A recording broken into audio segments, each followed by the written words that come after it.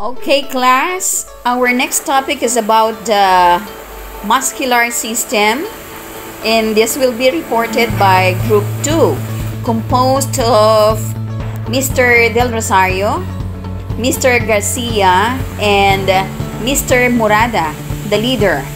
So, please research and prepare for your presentation next meeting. Bye, class. God bless. Group 2, Andre, Johan, Google Meet tayo para ma-discuss natin yung i-report natin. Okay, sige. Paano ba natin ito sisimulan? Ang hirap kasi kung dito lang tayo mag-uusap sa Google Meet. Oo nga eh, pero okay na yan. Kasi naman hindi tayo makakapag-usap. Mag-search na lang muna tayo ng mga video para may idea tayo about the topic. Oh, ito. Meron ako nakita. Share ko lang yung screen ko. Does the word muscle make you think of the well-developed muscles of a weightlifter, like the woman in this photo? Her name is Natalia Zabolotnaya, and she's a Russian Olympian. The muscles that are used to lift weights are easy to feel and see, but they aren't the only muscles in the human body. Many muscles are deep inside the body, where they form the walls of internal organs and other structures. You can move your biceps at will, but you can't control internal muscles like these. It's a good thing that these internal muscles work without any conscious effort on your part, because the movement of these muscles is essential for survival. Muscles are the organs of the muscular system. What is the muscular system? The muscular system consists all of the muscles of the body. Muscles are organs composed mainly of muscle cells, which are also called muscle fibers. There are about 650 muscles in the body, which are responsible for different types of movements. Their predominant function is contractibility. Muscles attached to bones or internal organs and blood vessels are responsible for movement. The integrated action of joints, bones, and skeletal muscles produce obvious movements such as walking and running. Skeletal muscles also produce more subtle movements that result in various facial expressions, eye movements, and respiration.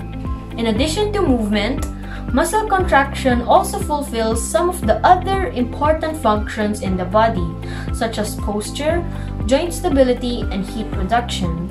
Posture, such as sitting and standing, is maintained because of the muscle contraction. The skeletal muscles are continually making fine adjustments that hold the body in stationary positions. The tendons of many muscles extend over joints, and in this way contribute to joint stability. This is particularly evident in the knee and shoulder joints, where muscle tendons are a major factor in stabilizing the joint. Okay, Andre. Send mo sa amin yung link. Ito, may nakita din ako. Share ko din yung screen ko. Types of muscle and their function. About half of your body's weight is muscle. In the muscular system, muscle tissue is categorized into three distinct types: skeletal, strip or voluntary muscle, smooth or involuntary muscles, cardiac muscles. Each type of muscle tissue in the human body has a unique structure and a specific role. Skeletal, strip or voluntary muscle. These muscles are attached to bones of the skeleton and they are under our conscious control. When these muscles contract, they move the body. Skeletal muscle is the muscle responsible for voluntary movement and locomotion. It helps us stand, walk, drive, draw, run, and move. Skeletal muscle also maintain posture and help keep balance. Skeletal is muscle tissue that is attached to bones by tendon, which are bundles of collagen fibers. By weight, an average adult male is about 42% skeletal muscles, and the average adult female is about 36% skeletal muscle. Some of the major skeletal muscle in the human body are labeled in here. Smooth or involuntary muscles. These muscles are not attached to any bones and called involuntary muscles, because you cannot consciously control these muscles, therefore move automatically. Muscles in the walls of blood vessels contract to cause vasoconstriction, or the narrowing blood vessels that causes blood flow to slow down or to be blocked, which may help conserve body heat. Relaxation of this muscle causes vasodilation, or the widening of the blood vessels that increase blood flow and lower blood pressure. Can cause dizziness, weakness, and fainting. It may help the body lose heat. Some examples of smooth muscles are the stomach, which digests food, esophagus, that carries down food, and the diaphragm, that allows you to breathe while you sleep. All of these muscles move automatically. Cardiac muscles. Cardiac muscles tissue is only found in your heart. It works to keep your heart pumping blood through involuntary movements. This means that they are automatic and that a person cannot control them. It contains cardiac muscles which perform highly coordinated action that keep the heart pumping and blood circulating throughout the body. Pagsamasamahin muna natin yung mga na-research natin. Ito nga, may nakita na ako kaso hindi ko measure sa inyo kasi naglolo kayo internet sa amin. Try mo kayo pumunta sa school, tapos doon ka kumulit. O kaya i-download mo na lang, tapos isend mo na lang sa amin sa GC. Teka! Bakit pa nagpapakahirap pa tayo? Dito nyo na lang kaya tignan sa laptop ko. Oo nga no! Ayun yan! Ayun.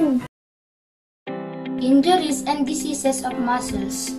Because the muscles are needed for movement, there are times when some activities can cause some injuries or diseases like cramps. Is an uncontrollable and painful contraction of the tightening of muscles. It can happen after a tiring activity, especially when the person sweats heavily and loses a lot of body salts. Cramps are common among athletes, swimmers, runners, and bikers. Often develops cramps in their legs. A muscle strain or pulled muscle occurs when your muscle is overstretched or turned. This usually occurs as a result of fatigue, overuse, or improper use of muscle. Strain can happen in any muscle, but they're most common in your lower back, neck, shoulder, and hamstring, which is the muscle behind your thigh.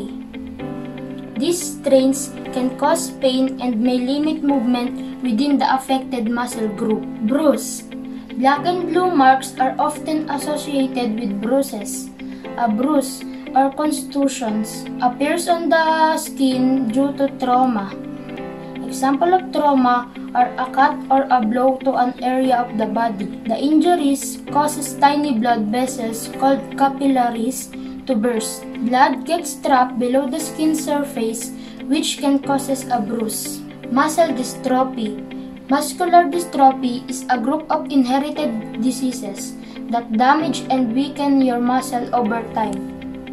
The disease usually starts by weakening of the thigh and pelvic muscles, making it difficult for the affected person to walk, stand, climb, and do other activities. Myasthenia gravis is a neuromuscular disorder that can cause weakness in the skeletal muscles, which leads to dropping eyelids and difficulty in speaking, chewing, and swallowing. Caring for our muscles. The muscles are very active organ system, and while muscles are strong, sometimes this can get damaged. Maintain proper care for our muscles to continue doing the things we love. Eat foods that are rich with protein, which helps to repair damaged muscles. Before doing extensive exercises, do some warm-ups to prepare your muscles for the upcoming physical activities. Hydration is beneficial because water flushes the toxins and bacteria in your muscles out and decrease joint pain by keeping the cartilage soft. Get plenty of rest and sleep in a position that is comfortable for your body.